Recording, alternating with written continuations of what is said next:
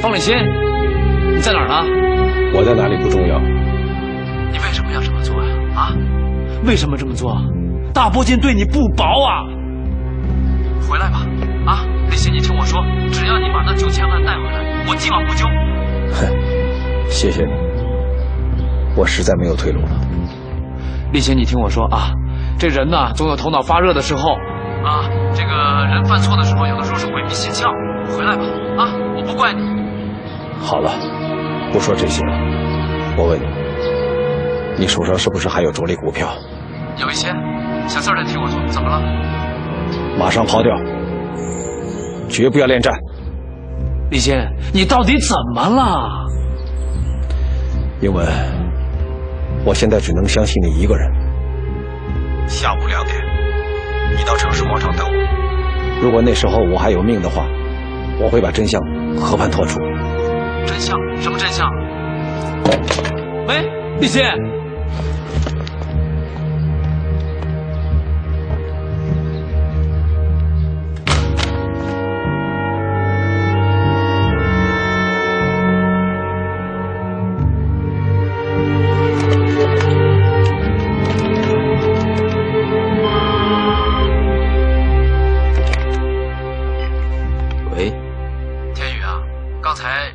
来电话了，啊，他跟我说下午2点在城市广场见面，说有重要的事要告诉我，估计是跟那个9000万有关系的事吧。天宇，我想这样，我试着说服他，如果他能把那9000万还给我们，我们就对他既往不咎吧，好不好？迷途知返当然好，不过这样的人，大伯金以后是不会再用了。哎呀，可惜了，好好一个人才。哥，明天下午的事儿交给我吧。啊，哎，还是我去吧。不行，你人太忠厚了，容易上当。哎，是，哥呀，就是没用。先这样吧，有什么情况随时给我打电话。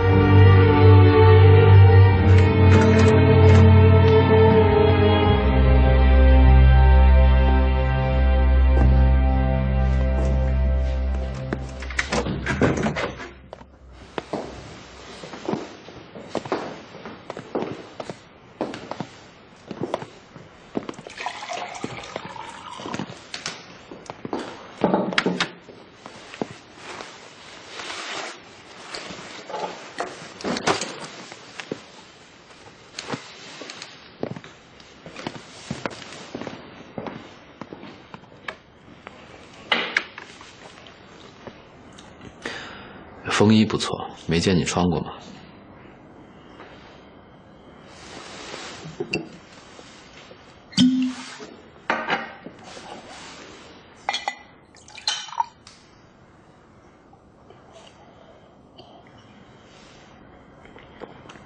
你的酒也不错。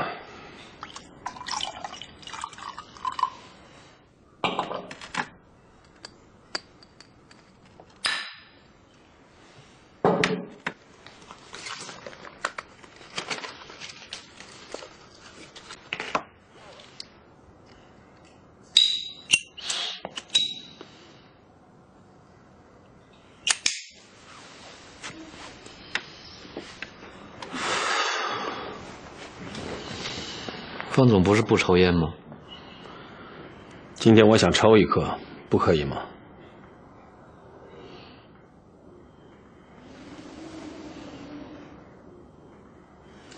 我们谈谈吧。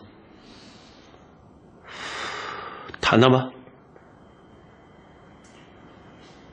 干嘛要不辞而别呢？因为我感到危险。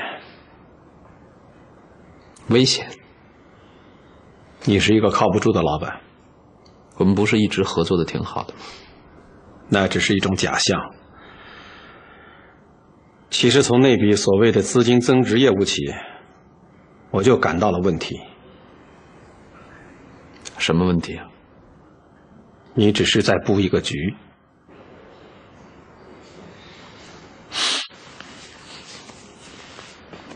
布一个局，我不懂。真不懂吗？真不懂。非要我说透？愿闻其详。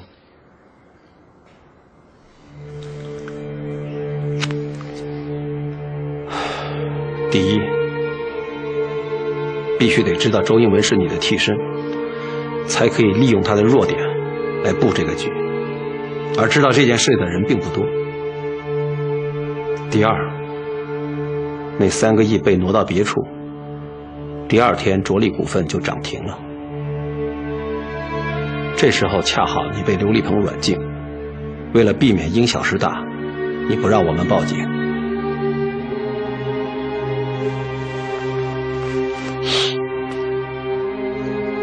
还有第3吗？第3，我听说滨江物流仓储中心项目根本就不存在。关于这个项目的所有经费，全都不翼而飞，连个响都没听见，就和那丢失的3个亿一样。还有第4吗？第4，长久以来你无心经营，房地产公司已经支撑不下去了，贾卫东那儿你无心还钱，信托公司的苗总你更是敷衍，一切都靠大铂金的信誉和惯性在运营着，所以可以断言，你一定另有打算。还有第5吗？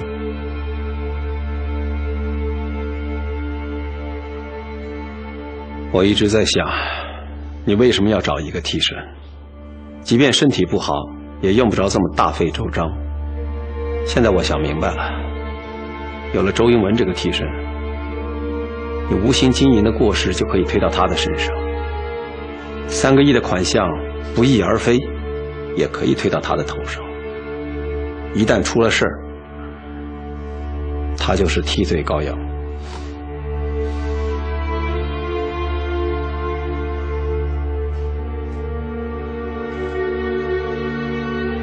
你真的很聪明。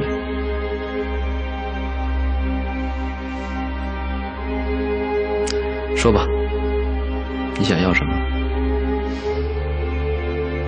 第一，给我恢复名誉；第2，我要着力法人股。哦，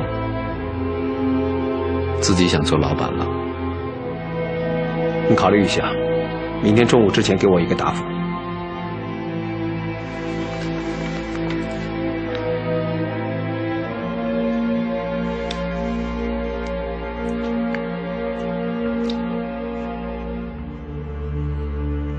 我为什么会答应你呢？我包里的文件想必你已经看到了吧？嗯。我本来是要把所有的文件交给你哥哥的，但我有预感，他会把所有的事情都告诉你。那当然，我们是亲兄弟嘛。所以我已经把相同内容的文件放在网上的某个角落。董事长，你本事再大，恐怕也买不起整个互联网了。说的有道理，不过我还是想不通，既然你有这么好的底牌，干嘛要跑呢？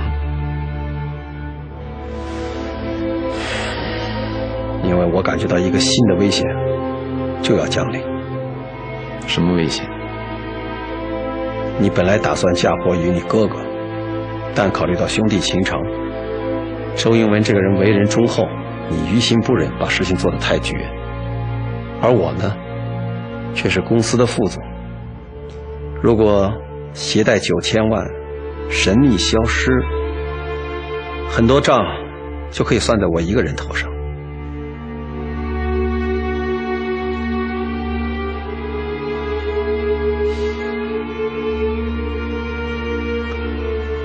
我是正经商人，又不是杀人越货的黑社会。这很难说。为了几十个亿的利益，有些人什么事情都可以做得出来。但你好像并不害怕我。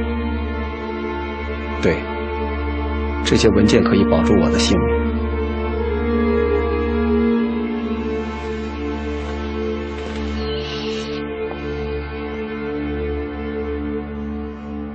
可是你忽略了一点，如果你真的消失了，那些文件就只好待在网上的某个角落了。也许是这样，但也许有个关键人物会打开邮箱，把文件送到相关部门。这么说，就是要赌一赌运气了。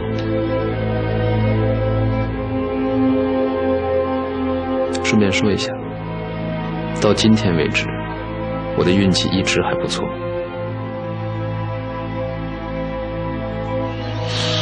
大兵，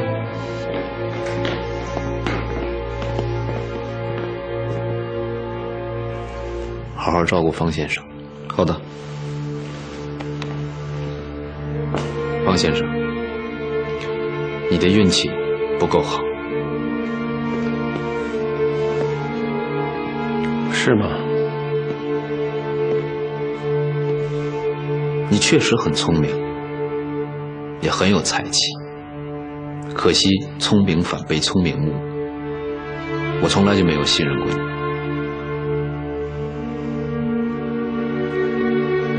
想知道什么原因吗？以你的才华，本来可以不必受我这么多气，可是你把所有的气都忍下来了，因为你野心太大了。你梦想有一天会成为跟我一样的老板，对吗？你说的很对，我就是不忍心嫁祸我哥哥，因为他从来就没有野心，他一直深爱我这个弟弟，所以你只能成为替身的替身。替身的替身，只有你来承担这一切责任，全公司的人都可以作证，你携款潜逃。当然我会准备一些相关的文件，在进一步的调查中让他们发现你骗走了3个亿。可惜你哥哥周英文并不像你想象的这么简单。我哥的事情用不着你操心，我比你更了解他。你打算怎么处置我吧？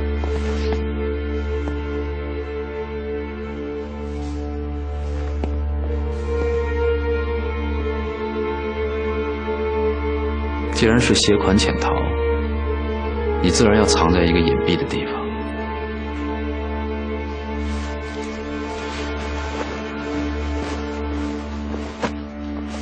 你不会关我一辈子吧？那就让我们共同祈祷吧。只有我大获全胜，你才可以重见天日。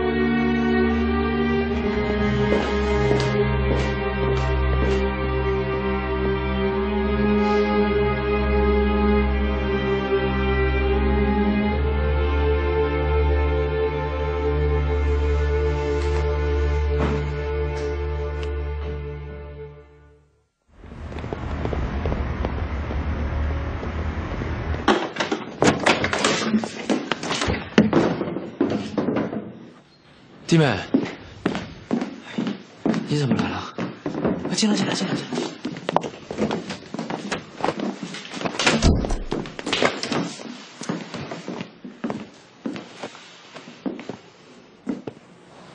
大哥，他有新的女人了。弟妹，别这样啊！别总这么疑神疑鬼的啊！你这样对你自己、对慧慧呀，还有对天宇啊，都没有什么好处的。是真的，我亲眼看见了。那个女人叫佳怡，很年轻，他还给她买了一处房子。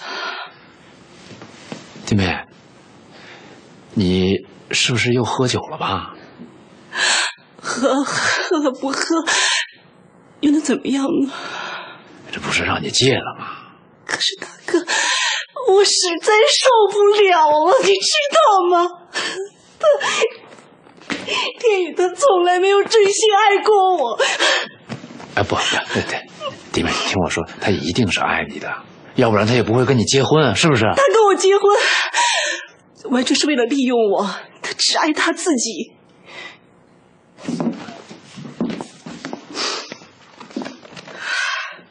我告诉你，这上面全是胡说八道，什么艰苦创业，全是瞎话。我了解他整个发家史，全都是骗局。弟妹，我不会的。怎么？我给你倒杯水，你不信？那好，我带你去个地方。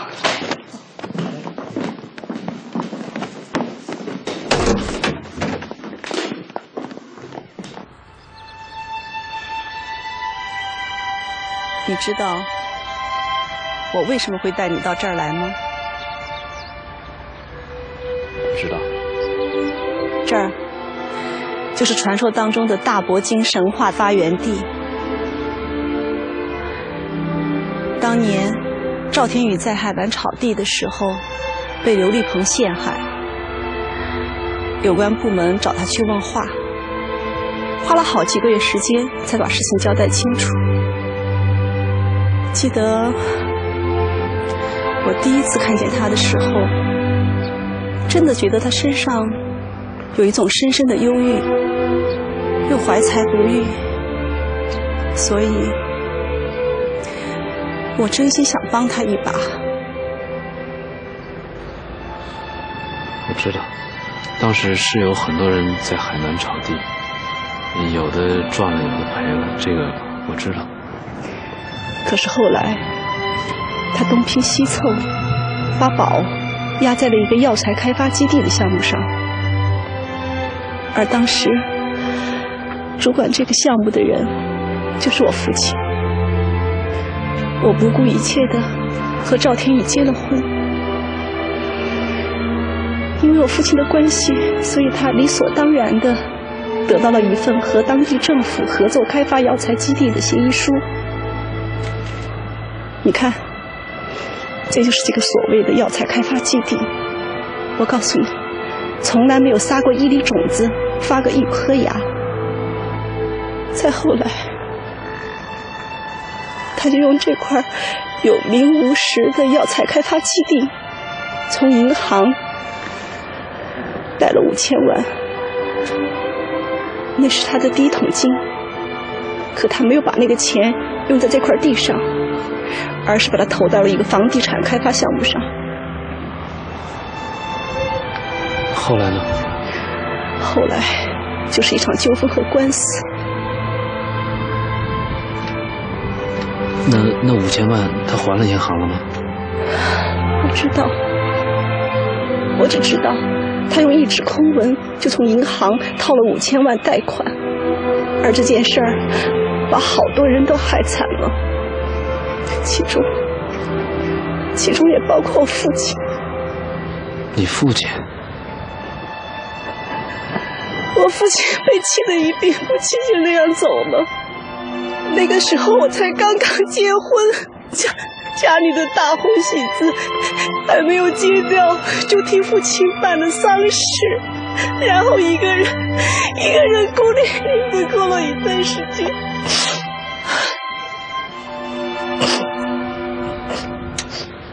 那最后这个问题是怎么解决的？我不知道，但是记得有一次他喝醉了酒，大笑着告诉我，那个跟他作对的人出车祸死了。真的，大哥，这就是最年轻的上榜富豪的发家史，这就是传说当中的大铂金神话的发源地。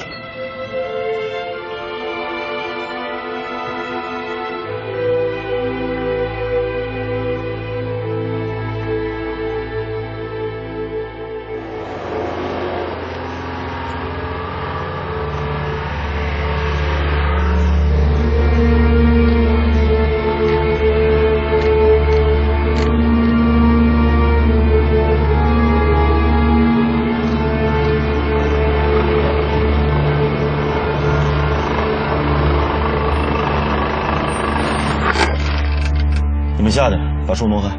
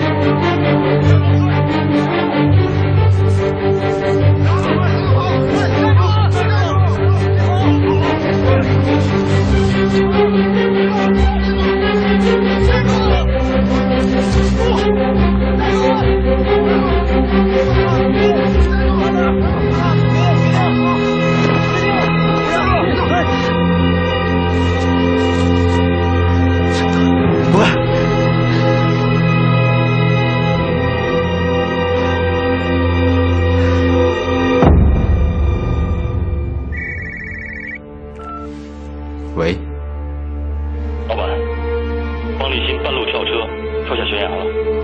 根据现场大片的血迹判断，他肯定受了重伤，但他进入一片树林，天太黑了，根本无法寻找。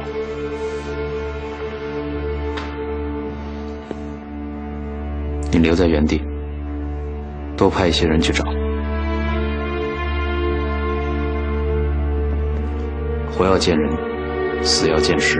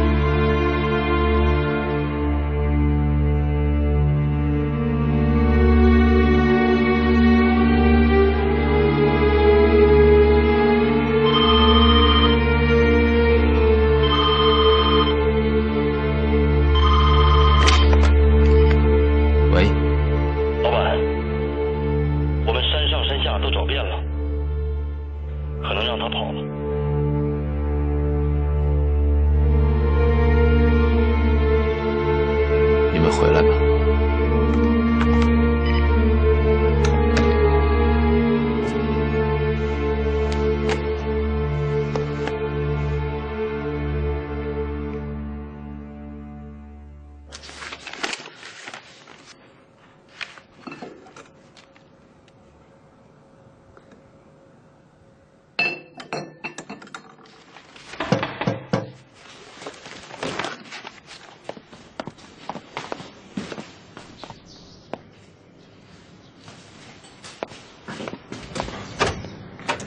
真是稀客，快请进吧。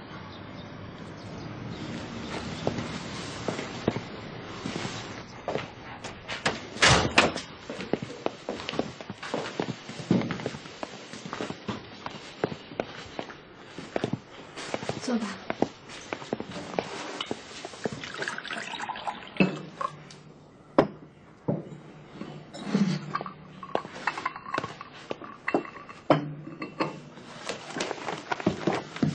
脑子很乱，我有好多事儿都想不通，我又找不到人说。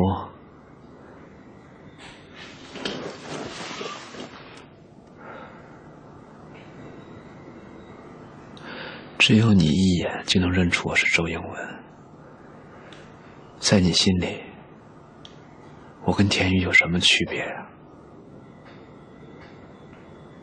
你满眼写着苦恼，而天宇永远不会写在脸上，这是他最大的优点，也是最致命的缺点。你这话是什么意思？他太能掩饰自己，太追求完美。可惜，人是不可能完美的。所以注定他永远失落，永远焦虑，永远追逐达不到的目标。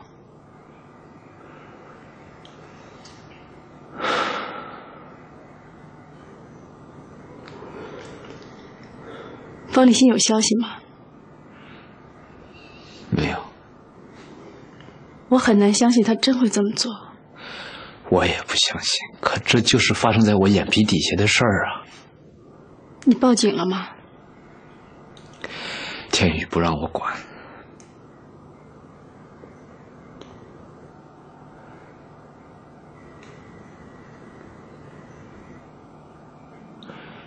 你想说什么？没什么。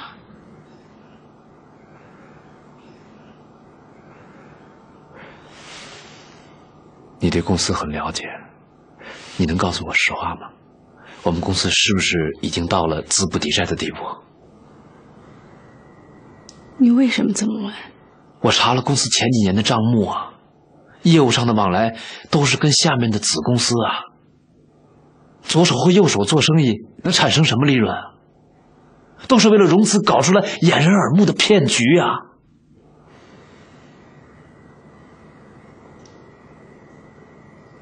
看来你对公司的了解已经赶上我了。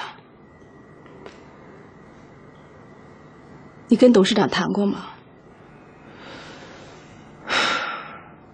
还没有。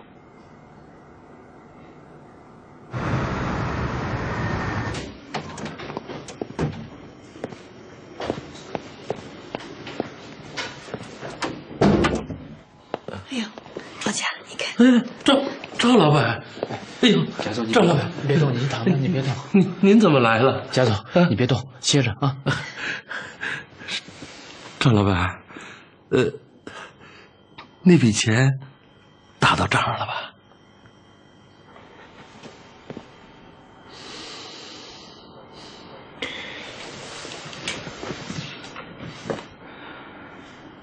贾总，我真的不知道该怎么说好。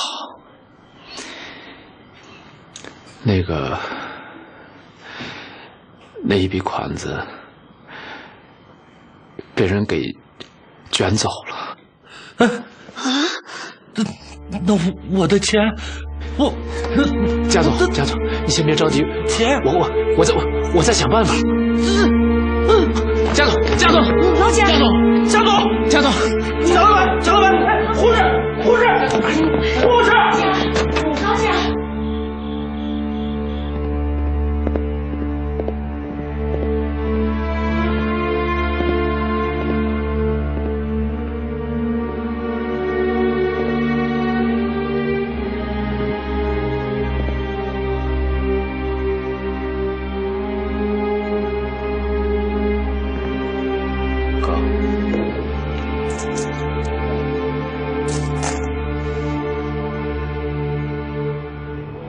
这跟谁下棋？自己跟自己下，没事儿练脑子。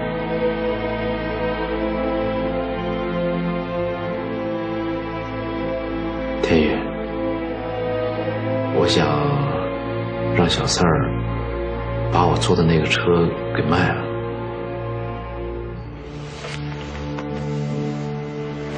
为什么？燃眉之急，民工闹得挺凶的，我想多少应该给他们一些补偿。还有亚宇公司的贾卫东病得挺严重的，我想多少尽一点心意吧。可这点钱杯水车薪，于事无补的。力所能及，能做一点是一点吧。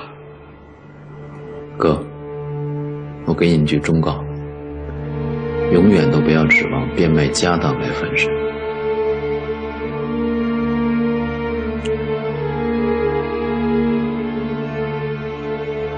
天宇，我们公司到底欠多少钱啊？运营上的事不用你管，我自有安排。天宇，我觉得你有事儿瞒着我。什么事？很多事情我都不清楚，不清楚你可以问我。公司里的事儿千头万绪，我不可能一一都告诉你。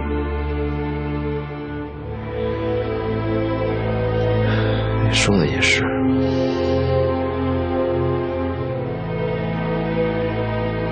那我先走了，哥。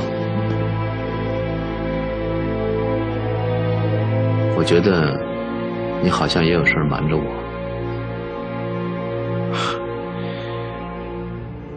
我能有什么事儿瞒着你啊？我走了。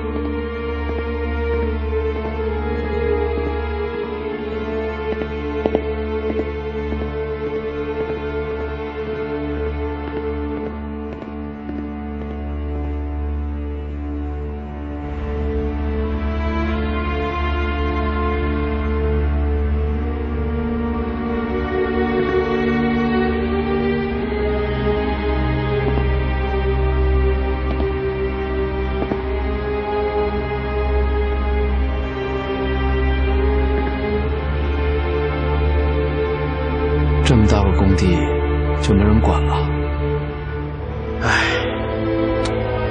方总在的时候还有人管，现在啊，完全停工了。他先去的工地，然后又去了售楼处。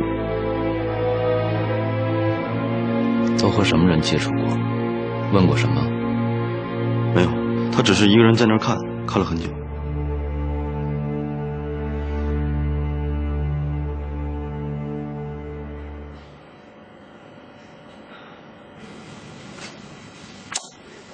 整件事情我就觉得哪里不对劲儿啊！不对呀，哪里不对？我又想不出来哪里不对。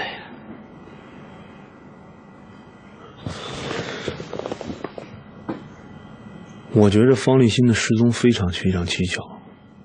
他既然已经约好了第二天跟你碰面，但是又突然不露面了，为什么？除非他发现自己很危险。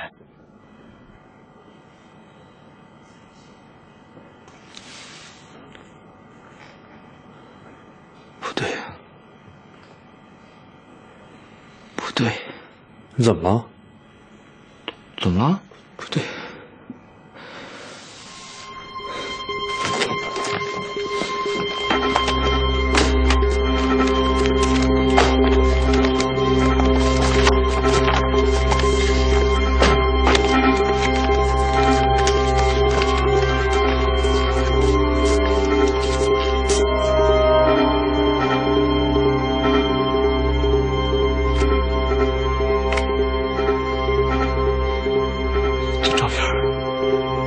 看这照片，这个人，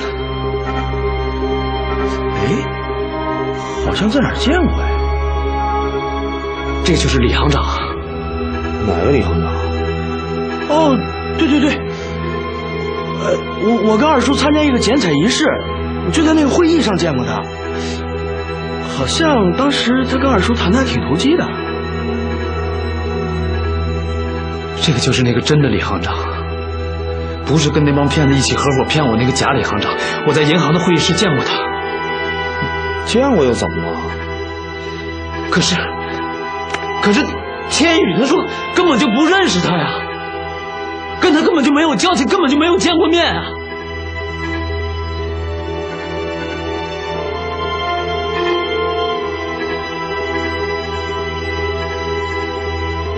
赵天宇跟你撒谎了。撒谎？二叔为什么要撒谎啊？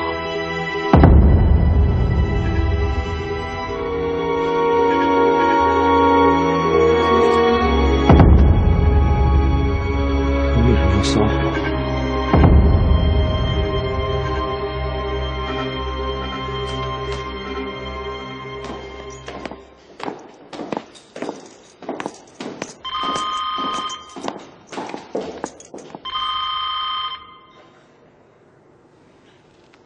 喂，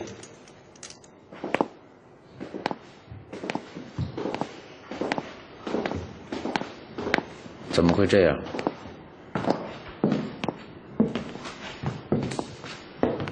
那就通知你所有的朋友，再通知他们所有的朋友。在这方面，你应该是能手嘛。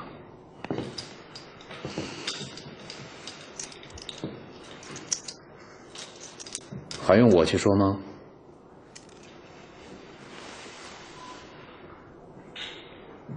好。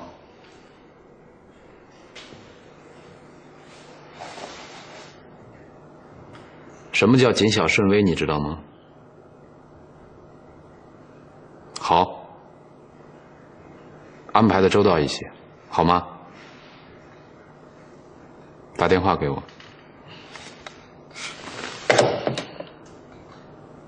你来干什么？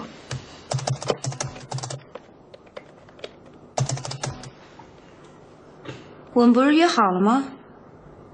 你在等我的答复啊。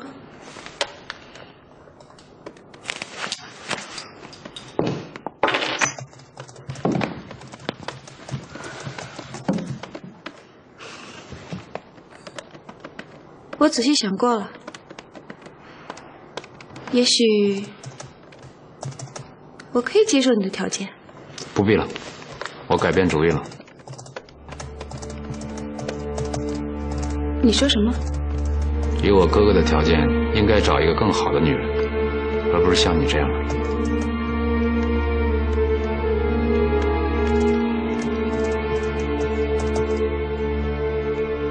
赵天宇，你不要欺人太甚了。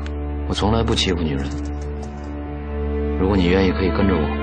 除了感情和名分，我什么都可以满足你。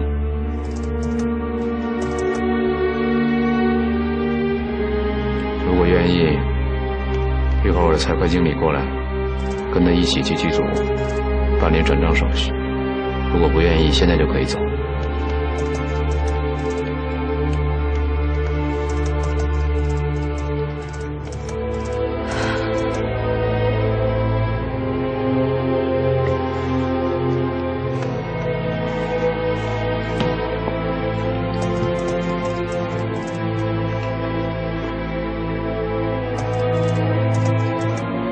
我承认我很想演那部戏，我也知道凭你的才识，你只要拿出一小部分就可以满足我所有的梦想。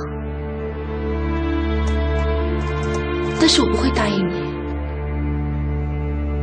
想知道原因吗？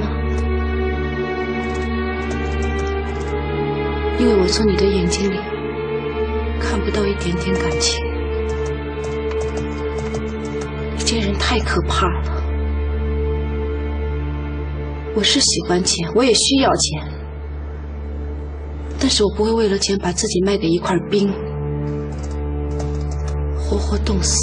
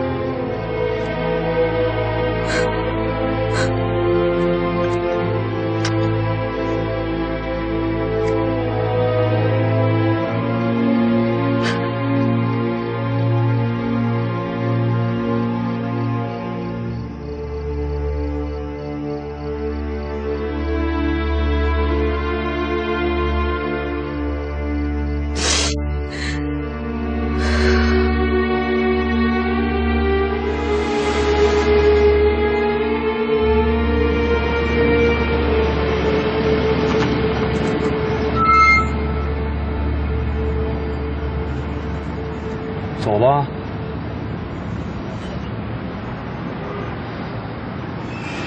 一定要这样吗？我跟你说，你要想检验事实真相，这就是最直接、最有效的方法。你不想知道真相吗？